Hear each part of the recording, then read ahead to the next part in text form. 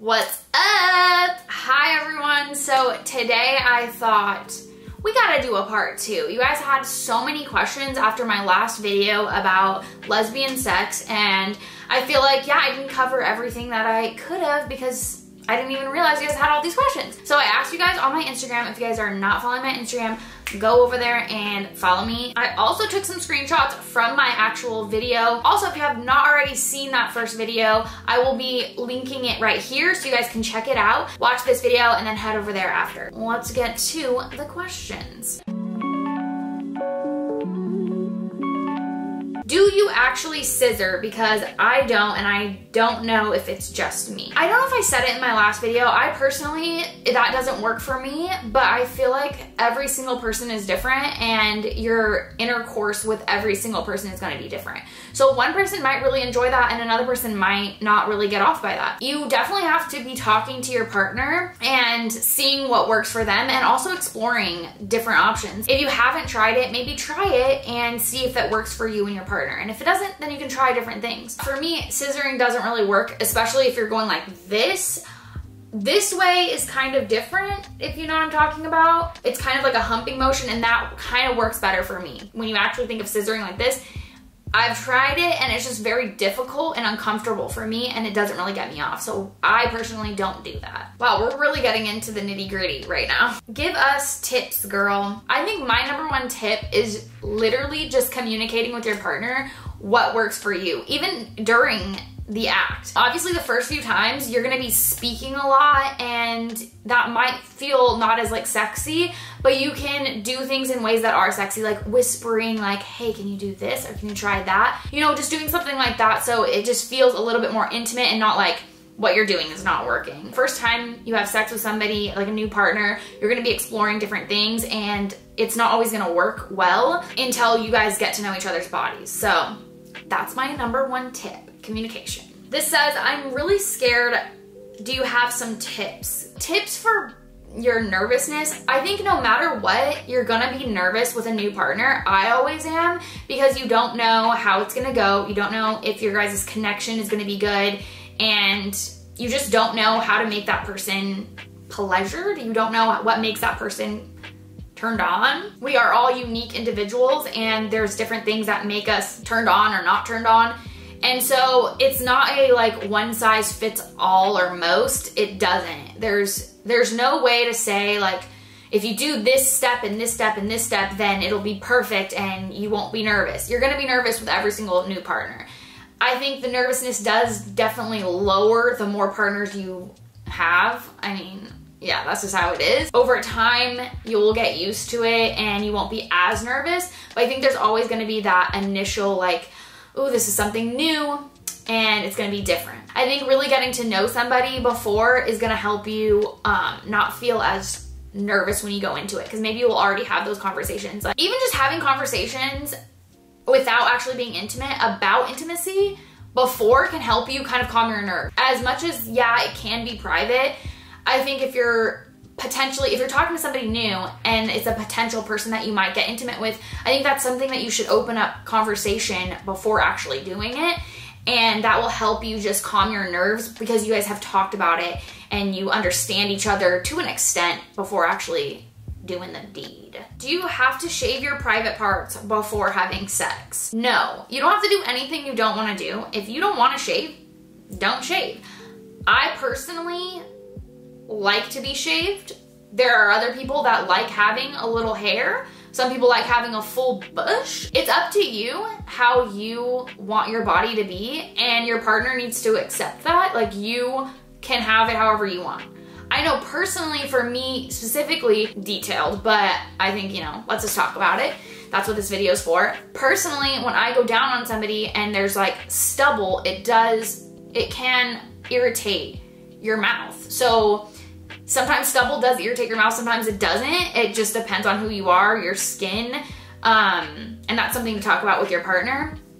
I know, yeah, sometimes stubble hurts my mouth. I don't know if you talk to somebody who has like dated somebody with a beard, you hear it a lot that stubble sometimes like it hurts. So I would say it's something to talk about with your partner, but you don't have to do anything you don't want to do. If you don't want to shave, don't shave. Is it unsanitary to go down on a girl without her washing her private parts? Again, this is a very intimate and personal question, I guess. Everybody is different, and no, it is not unsanitary. I mean, there's so many things that are unsanitary. Going down on a guy is probably worse than going down on a girl, because the girl, it's like inside, kind of, like nothing's hanging out, you're not touching it. Like a guy, like he goes pee, he touches his wiener. Who knows if they always wash their hands after, who knows? And then they go and touch this and that and then touch their wiener again, and then you're sucking dick. I wouldn't say it's like less sanitary than doing it with a guy that hasn't washed his dingus. But yeah, it's all personal. If that person ran and worked out all day, they should probably shower before. If they just didn't shower and they've been chilling at home, I don't think it's that big of a deal. It's personal and dependent on the person, what they've been doing, and how you feel. Like if you're comfortable going down on someone that's a little bit, that hasn't showered or has. I don't always shower before sex. I prefer to be clean, and I prefer the other person be clean, but it's not like something that needs to be done right before every single time. How do you finger her though? Do I just keep going in and out, or is there some more to do? This video is getting actually really dirty. There's more to it. You don't just like, there's more to it. First off, you need to be delicate with every single individual, because some people, one finger is a lot. Some people, 2 fingers is a lot. You need to ask your partner what they're comfortable with before you just shove your hands in there. Some people don't like fingers going inside them. Sometimes they just want to be rubbed up on the top where the clit is. So you need to talk about that with your partner. And it's not just about going in and out. There's a G spot, which is the, like if I'm laying on my back, it's the top part that you would want to like kind of touch and play with. It's not about going in and out, but some people like it going in and out. It's very personal to every single person. So I can't really say for like everybody, but I'm just saying the clit and the G spot are where you want to focus. And if that person likes an in and out sensation, then you can talk about that with them. And you have to be careful, because for some people, 1 finger is enough. And for some people, they want 2, 3 fingers. So it's just dependent on the person. And for me personally, in and out is not going to do nothing for me. You know? Someone says, what does it feel like?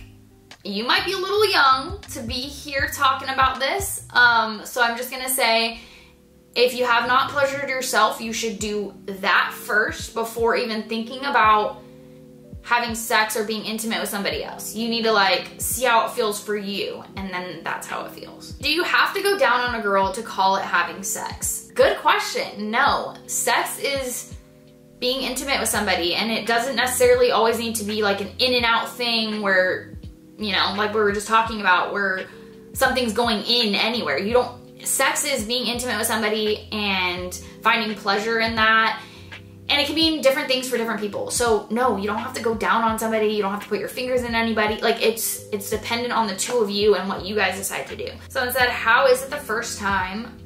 It's gonna be different for everybody. Some people it's gonna be very comfortable. Some people it's gonna be very uncomfortable. Some people it's gonna be scary. Some people it's gonna be fun. It's dependent on you and your partner. Do it when you're ready and when you feel comfortable with your partner. For me, I told you guys in my last video, it was with one of my friends who was open to the idea and wanted to kind of experiment. We were in college, and it was very comfortable because it was one of my friends. And in the beginning, we were a little bit, you know, we're like, oh my gosh, but it was comfortable because of somebody I talked to about it before, and somebody that was open to it and was also wanting to try it out. As long as you have the conversation, I think you'll be okay. What all happens during typical lesbian sex? For me, I can only talk about my own personal experience. Here's what goes down for me. Foreplay, which is using your fingers. For me, personally, this is what I consider foreplay. Using your fingers, humping, like that type of thing. And then stimulating the clitoris and the G-spot, using oral sex, and sometimes using toys. But it can be different for everybody, and you might have a different experience and still be able to consider that sex because it's different for everyone. Someone said, I don't know, but I feel weird about having sex. Can it be due to fear? Yeah, I mean, I still to this day with certain partners, I feel, I don't want to say uncomfortable, but I feel like kind of uncomfortable. Like I feel fearful. I feel not 100%, I guess. And sex can change for everybody.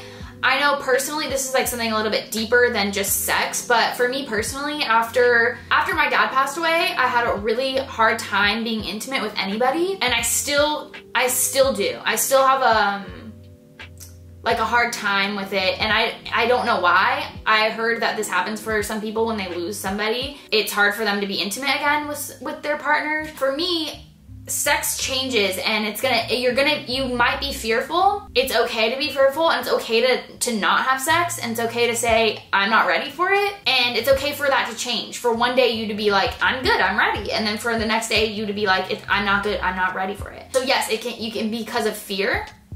It could be because you're not ready. Do it on your own time. Do it when you're ready. Do it when you're not afraid. And some people are asexual. You might not even want to have sex. So that's okay too. And if you are trying to get over fear, I would say do it. Like try it. If you're like, I'm just a little bit fearful, I just want to try it, then go for it. Try it. Was below her mouth an accurate representation? I don't know. I've seen that movie like really, really long time ago. But what I'm gonna say is intercourse is going to be different for every single person. So yes, that might be an accurate representation for somebody, but it's not gonna be an accurate representation for everybody. Don't hold standards to what you see in movies or in porn or anywhere. It's going to be different for you. It's not gonna be the exact same way that someone else does it. This one says, I've never had sex with a girl. How do I have to behave? You don't have to be any sort of way. You need to be yourself, and you need to be comfortable with your partner. Is there a product to clean your V before having sex? Don't clean your V. Just wash it like you normally do. You don't need a specific product. Your V cleans itself. Like, let's be clear. You don't need to, don't go crazy, because soap and stuff is chemicals, and if someone's gonna eat you out, they're gonna get that in their mouth. And I don't think soap tastes very good. So clean it like you normally do. You're gonna be okay. You don't need any special products. Yeah, you don't need to douche. That's not good for your vagina. Clean it like you normally do. From the outside, you don't need to do anything inside. Tips for how to seduce a lovely lady so that you can, okay. I think two people, if they wanna have sex, they're gonna just like feel it. They're gonna wanna do it, you know what I mean? Like, you don't need to seduce anybody. You don't need to like do any like magical spells on anybody. If you're just trying to like set the mood, maybe like set some candles out, just some music, I don't know. But you don't need to seduce anybody. I think if they want to do you, they're gonna do you, you know what I mean? How does it work? I think we've talked about that. How do you bring up the conversation on rougher sex? I love this. Okay, so I'm also gonna answer, how do you bring up conversation just to initiate it in the first place? I think first, the two of you need to be on the same page where you guys are interested in each other, so get to that conversation first. And then a conversation about sex can happen. Maybe just bring up your sexual past. Hey, have you had sex with a girl? Because I haven't. Or have you had sex with a girl? Because I have with one person, and this and this and this happened. Just have like a little normal conversation. And I think naturally in conversation that can be brought up. As far as a conversation on rougher sex, first off, you definitely need to be already having sex with that person. And then just, hey, I want to try out bondage, or I want to try out like, you know, something light, like a light bondage. Would you be interested in doing that? Would you feel comfortable doing that? Maybe we can go to a sex store together and pick out some things. Or I would love it if you pulled my hair or did this and that, or choked me a little bit. Just saying those things. It's not something to like have to bring up like, hey, I want to sit you down and talk about this. No, just say, hey, would you be interested in doing this? Would you be interested in trying this? Because it's something that I really want to try. Don't make it a big deal. Just bring it up casually. How long does lesbian sex last? However long you want it to. There's no like set amount of time that you need to like accomplish. It could be quick if you get off quick, and you can just end it there, or you can continue on and keep going for another round. Or it could be a little bit longer if you take your time. It could be longer if you don't get off quick. It can last for hours. It can last for minutes. It can last for yeah, however long. I don't know. It just depends on you and your partner. There's no set time. Do girls actually care about how the punani looks, tastes, and smells? It's all very personal, like I've been saying this whole video. Some people might care, some people might not. I personally would care if it smelled a certain way, but for the most part, not that I've had sex with like so many people, but for the most part, I feel like they all kind of smell similar and you don't really smell it unless it smells bad. You know what I mean? Like it doesn't really smell like that much. Taste, for the most part, I don't really taste it either. I mean, some people taste a little bit. I don't know. I don't really taste anything either. And looks, they all look different, but they're all like very similar. So yeah, it doesn't really matter. I don't know. I think everybody's different. Everyone's punani is different. Everyone's preferences are different. You might care, you might not care. Your partner might care, your partner might not care. At the end of the day, I think take care of your hygiene, and in general, you should be good. And hopefully you pick a partner that also has good hygiene. One thing that I would look out for is how they, you know, do they brush their teeth every day? Do they shower? Unless you don't have good hygiene and you don't care, then whatever. First time, just how to make it not so uncomfortable. Talk about it, talk about it, talk about it. Like I've been saying, talk about it. Have the conversation. Say what you feel. Say what feels good. Tell the person. Say what doesn't feel good. Tell that person. It's gonna be uncomfortable the first time. How should you do it when it's your first time? I think we kind of covered that. And then it also says, what's your first time story? That is in my last video, so if you guys have not checked it out, go and check it out. All right, we have a few more questions. How are you a lesbian if you've never had sex with a girl? How are you straight if you've never had sex with a boy?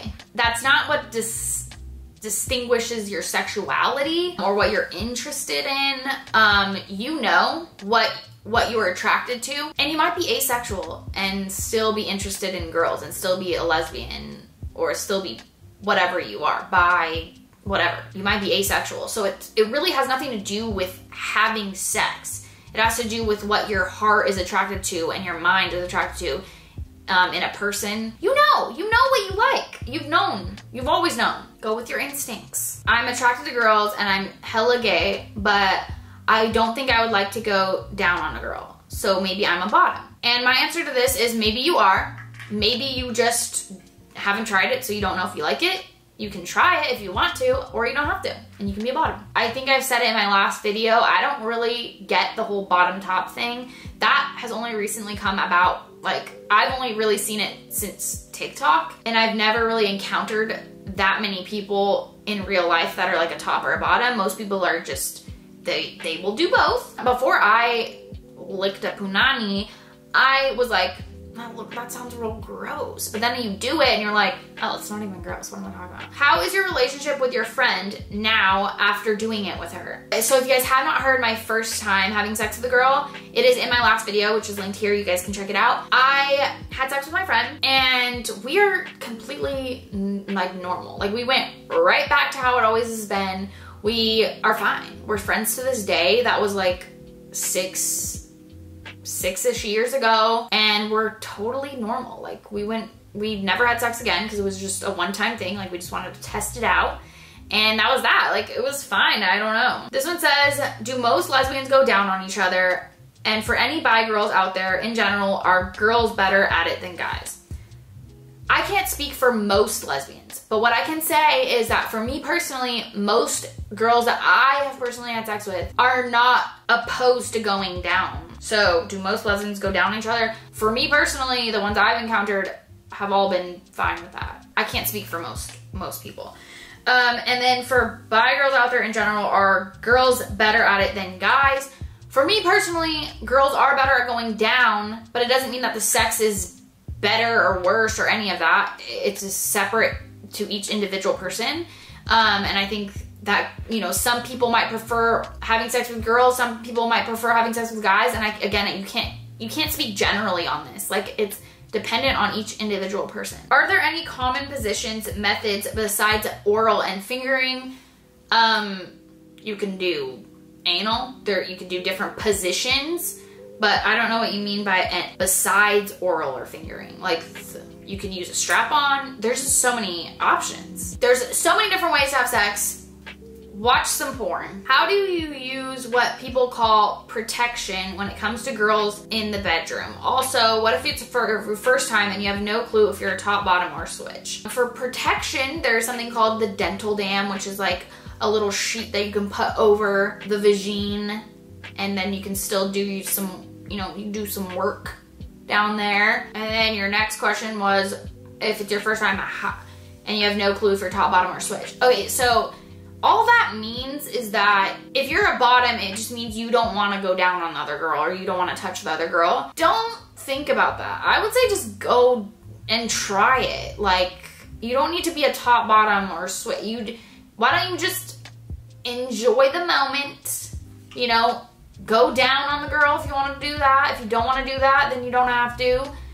And just experiment. You don't need to be a specific, like, I don't know why we need to put ourselves in a specific category like that. Do what makes you comfortable and then you'll figure it out. Okay, how would you stimulate the G-spot without being inside? There's a comment right under that that says impossible and impossible. Stimulating the G-spot is not the only way to get off for somebody. I personally don't get off by that. Like, it feels good, but I personally will never, like, get to the goal if it's just stimulation from the inside. Stimulating from the outside is where, for me and a lot of people that I know, how they get off. Stimulating the G-spot is not the most important thing for everybody, and there's no way for you to get to it if it's not through the inside. But there's a clit, you can stimulate that from the outside. What do you like, and how do you and your partner decide on who is the pitcher or the receiver? Okay, so I say the person who's initiating the sex probably starts, or you talk about it. Maybe you're talking about it and you're like, let's fuck tonight. All right, so you go into the bedroom and whoever's just taking the initiative, whoever's taking the leap, then that's the person that is being the pitcher at the moment, and then you just switch off after. It just happens naturally, kind of, like, whoever's taking initiative. All right, those were all of the questions. This was a long video. There is a lot happening. I hope you guys liked this video. If you did, give it a thumbs up. Let me know in the comments down below if you have any more questions, if you have stories you want to share. I love reading through stories like, oh, this is my first time and this is what happened and this is how I dealt with it. And I think that'll get the conversation going, because it's good to hear other people's stories so that you feel better and more comfortable going into it. So I would love if you guys were comfortable, you could share your stories down below. I shared mine. If you guys haven't seen that video, it is right here. And I'll see you guys in my next video. Bye.